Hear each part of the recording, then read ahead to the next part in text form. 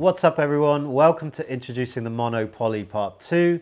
Had some great comments and feedback from you guys last video. It was great to see. So this one we'll be starting with a quick little beat, then let's get into some of the functionality. So without further ado, let's get into it.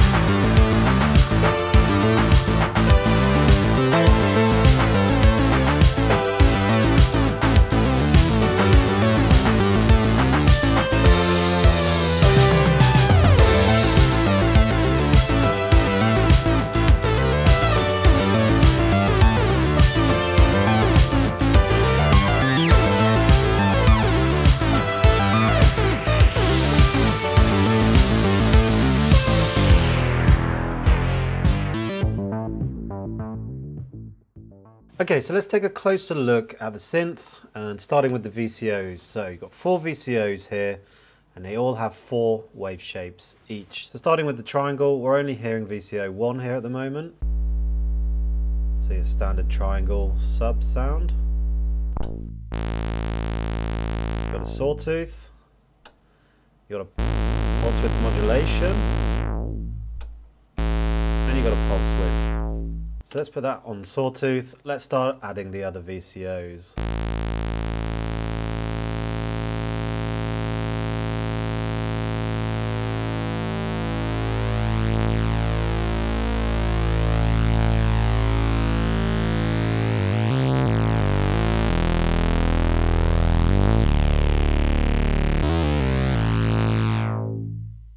Cool, so let's check out the pulse width modulation. Now, to control the pulse width modulation, you do it over here. And you've got 3 sources you can use to modulate the pulse width. So starting with the filter envelope, that's the first option. And then the other 2 is LFO1, LFO2. So LFO1 has 4 wave shapes: triangle, sawtooth, reverse sawtooth, and square or pulse.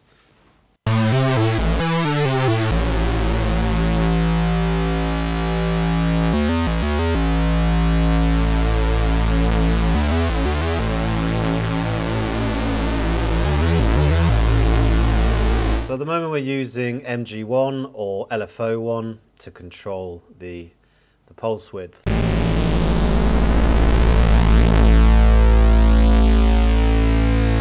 So we can put a slower rate on there, which makes a bit more sense.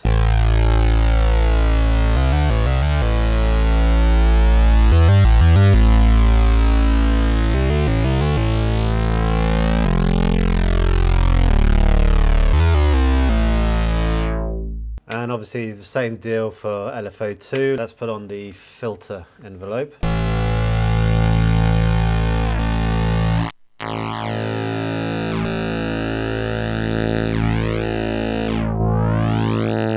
So you get the idea.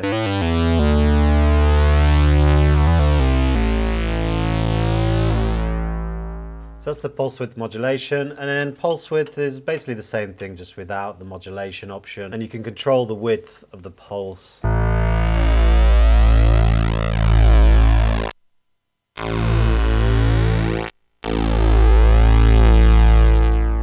So standard stuff. There's also a detune, which is nice and useful, so you can apply a little bit of detune between the oscillators.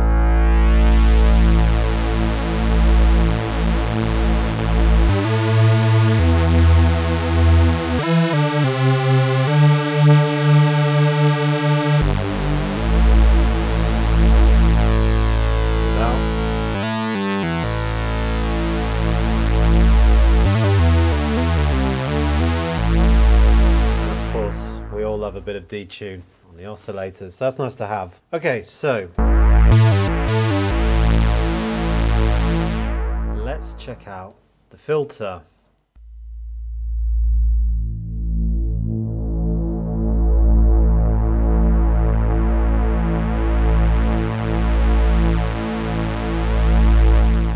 Resonance.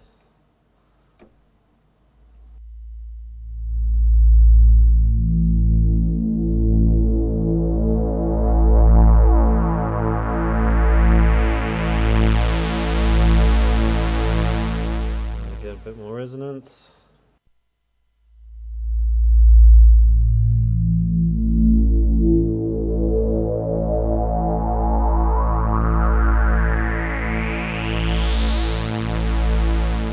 More resonance.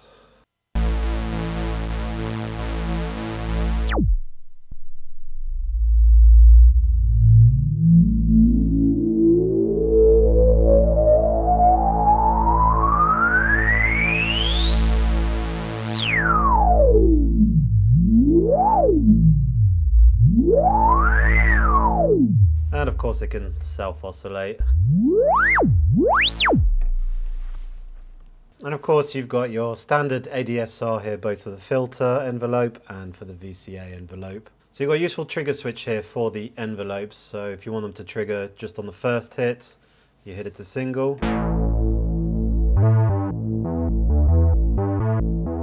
And as long as the first note is held, it won't re-trigger. Or you can have it to multiple where it just re-triggers on any note. So that's nice and useful to have right there. So you've also got the auto damp feature here, and you have the noise level.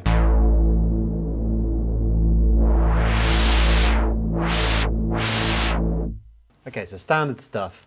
Let's now take a look at the built-in arpeggiator we have here. So it's a nice simple little arpeggiator, just like on the original. So there's two modes, either on or latch mode. And I'm sure you know what that means if it's on.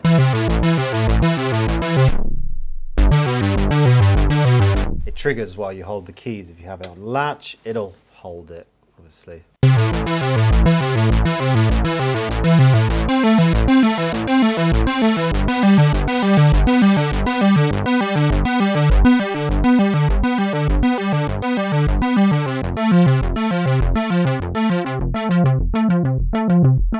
Okay, so there's some different playing styles to the arpeggiator. So standard stuff, you've got up, down, or up, down. So up, notes go up, down, they go down. Up, down, they go up and down.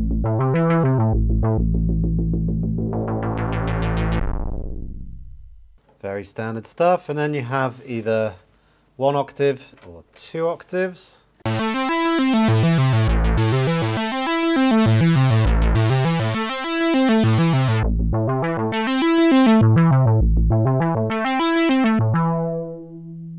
And then you have full range, which just goes across the full range of the pitch.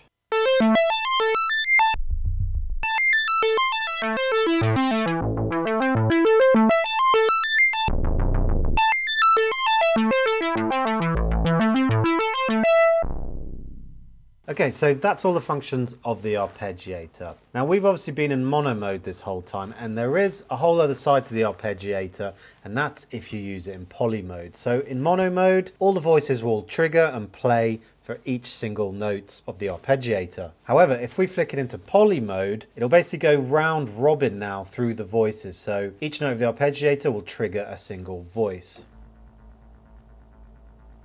as you can see there.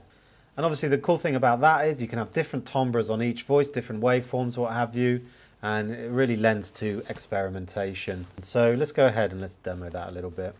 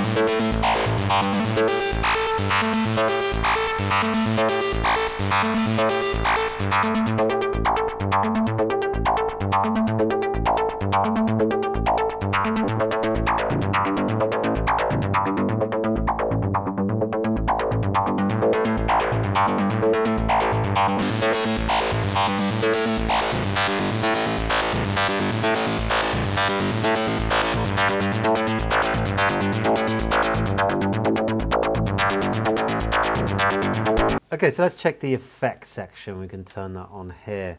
Now, with the effects section, you have cross modulation options and you have oscillator sync options. So with the oscillator sync, we can change the frequency or modulate the frequency using either, again, the pitch envelope or LFO1.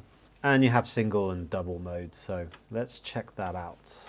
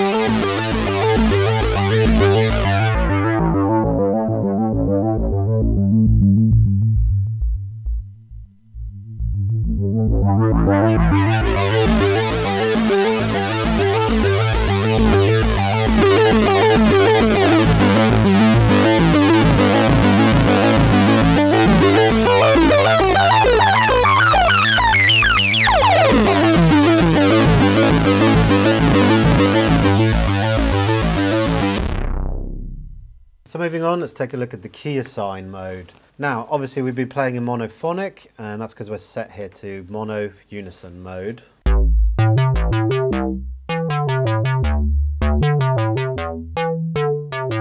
And obviously this synth is really famous for having its own little polyphonic mode, or as some people call it, duophonic. Let's not open up that can of worms again. So let's take a look at that. Let's go into poly mode.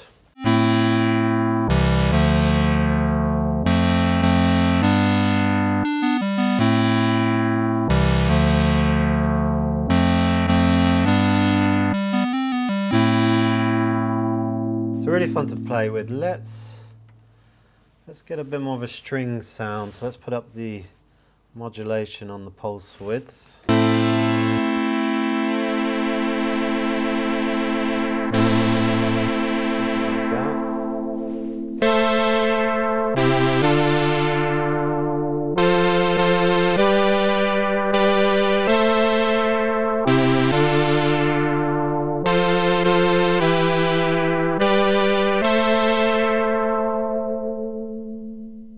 So really nice to be able to play chords with this. Obviously there's a maximum of 4 notes, but there is this unison share mode, which is nice. So in poly mode, if I just hit one note,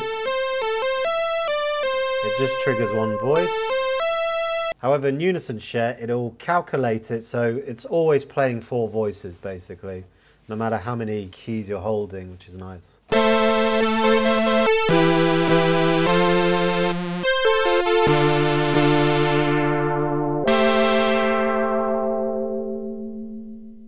Okay, so that's the poly modes and the monophonic unison mode.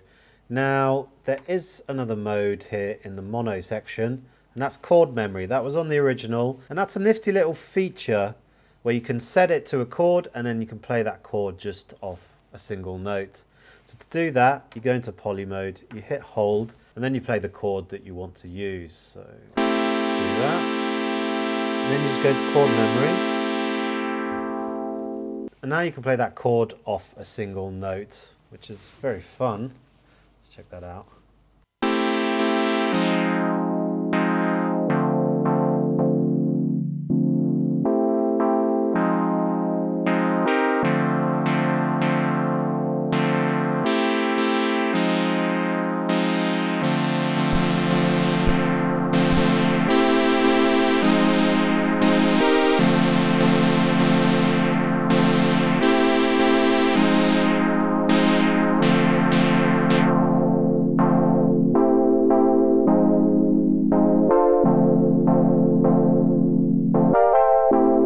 then finally in the key assign mode, there's the hold function, and that just works like a latch, and you can latch onto the last note.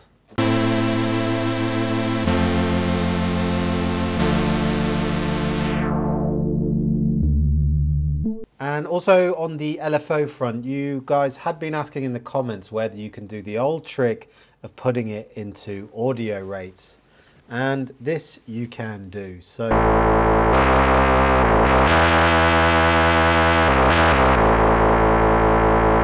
here we've got the LFO going on the triangle. But if you put it in between some of the wave shapes, you basically put it into audio rates. So let's do that.